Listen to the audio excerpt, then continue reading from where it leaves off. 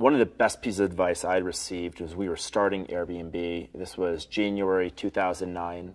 I'd entered Y Combinator, and Paul Graham is essentially the founder of Y Combinator. And we were trying to figure out how to provide an amazing experience for these hosts in New York. And we were in Mountain View. And Paul Graham said something to me that I'll never forget. He's now written an essay about it. He said, do things that don't scale. And it's counterintuitive. And what that meant for us was we were able to go door to door, meeting every one of our users, trying to provide an amazing experience. And if we had only relegated ourselves to a bedroom or our office apartment, because that's the only thing that seems scalable, we would never have created an amazing experience.